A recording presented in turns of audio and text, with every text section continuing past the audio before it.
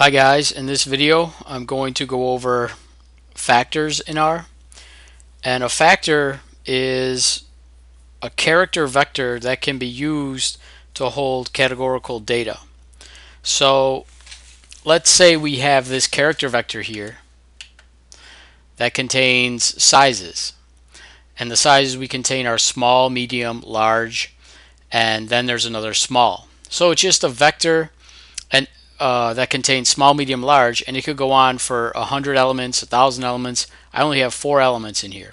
2 smalls, 1 medium, and 1 large. Here's my vector, x. To make it a factor, you just put the factor function around it. So you just do this, factor x. And I'm going to put it into an object called sizes.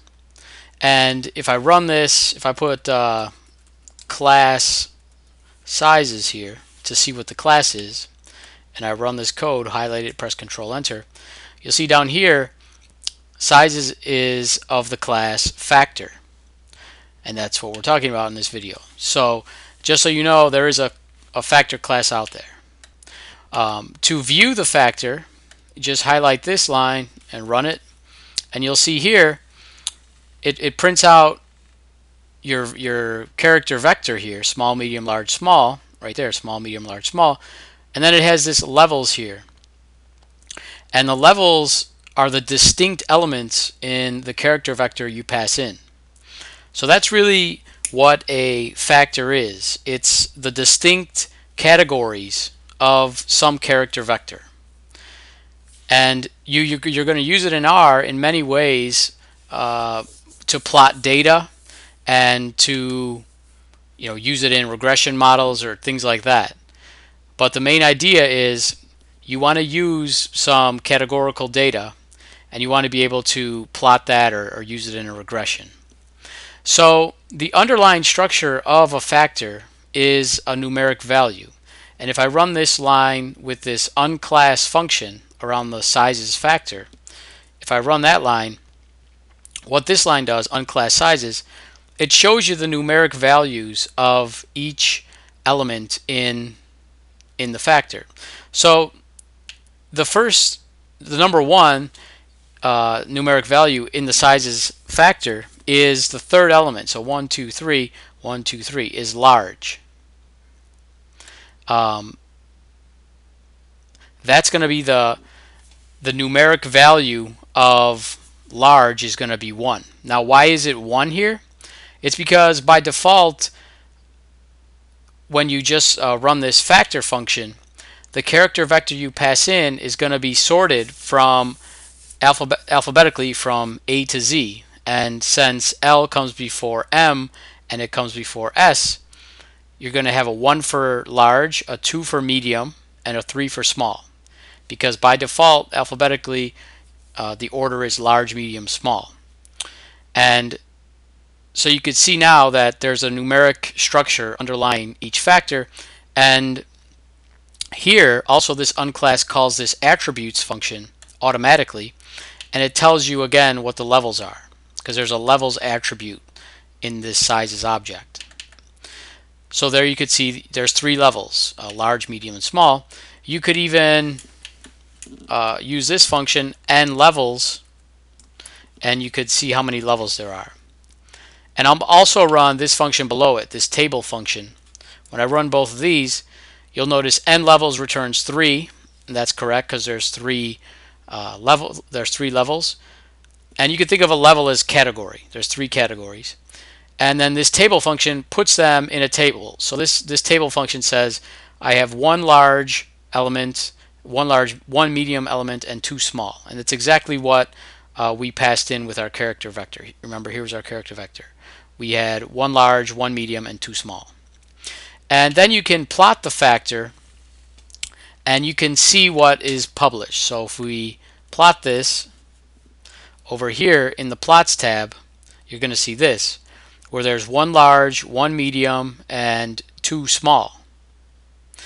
Now this plot is interesting, right? It shows you how you can plot a factor, but usually you want to order your factors in a way that makes sense. So I'd like to see small first and then medium and then large, because that sort of is how people think about sizes. Um, there is an ordered parameter in this factor function, and it's kind of hard to understand what exactly this does. We're talking about ordering small, medium, large, and that would be ordering the levels. And to do that, we're gonna do something in just a second. We're going to use this, but I want to show you what this ordered parameter does, because you might think it has something to do with ordering the levels, and in reality it doesn't. Now we're going to do the same thing we did up here. Here's our factor function. We're passing in our character vector. We have this ordered parameter now. I want to show you what this thing does. If I run this, now when I run it, I'm going to run all the code at once. And what we have is, here's our code that we ran. Ordered is true.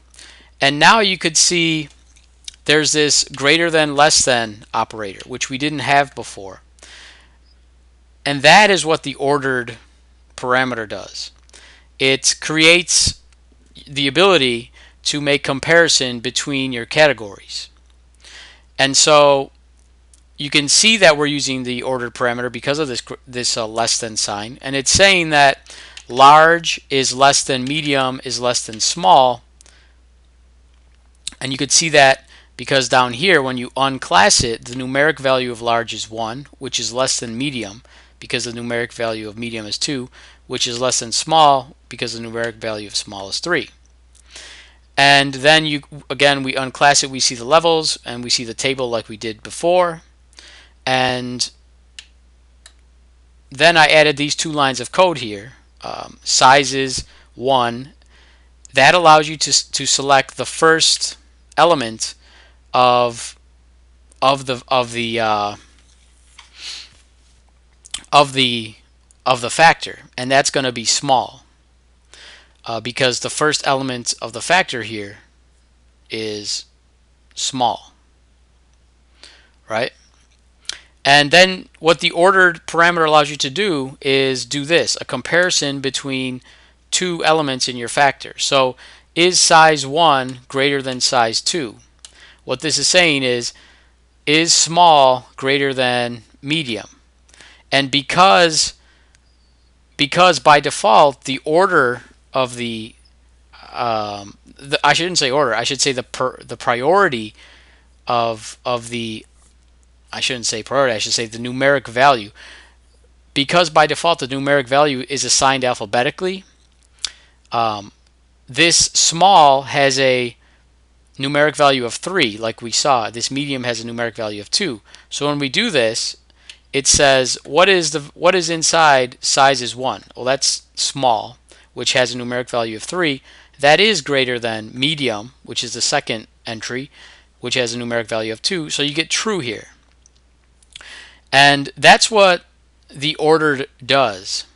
It allows you to do comparisons like this, which you'll use later on, and maybe we'll see that, but you want to be aware of what this thing does. It just allows comparison between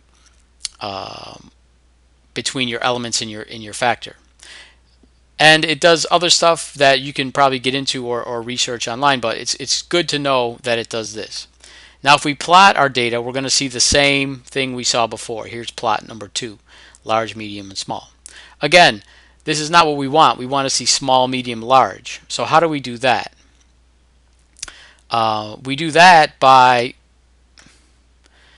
doing what we do right here in our third plot. In our third plot, we use the factor function again. We pass in a character vector x, and we use the levels parameter. So this levels parameter will allow us, oh, I'm sorry.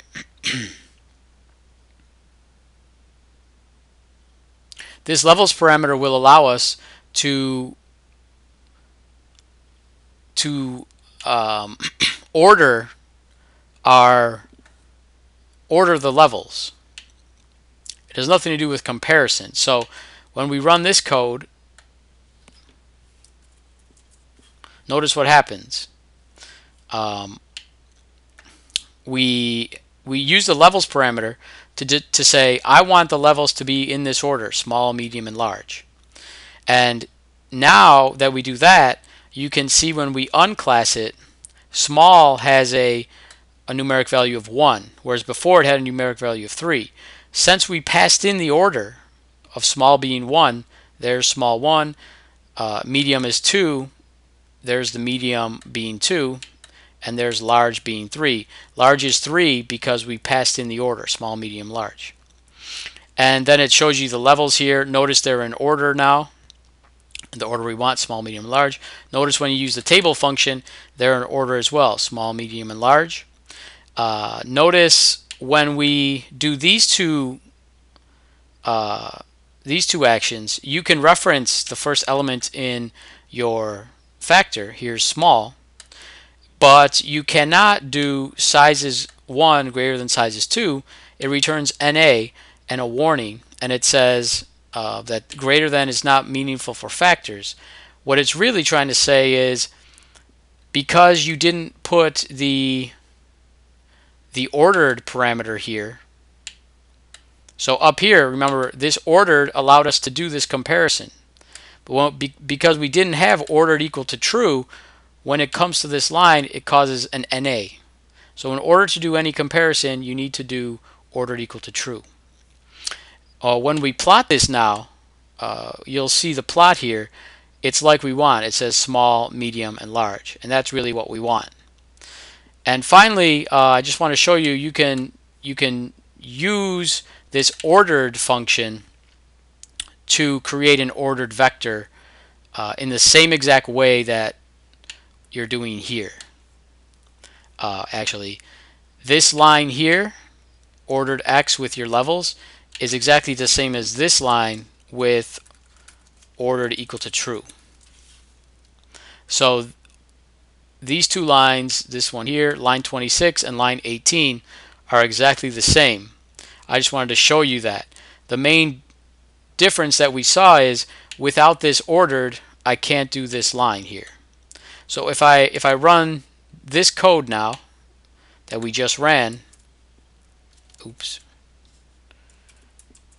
now we can do this comparison here. Is size 1 greater than size 2? And the answer is false, because small is less than medium, right? And if we run this code here, this ordered function just takes a character vector and you give it the levels, and it creates a factor, just like this factor function does. They do the same thing. This one creates an ordered factor.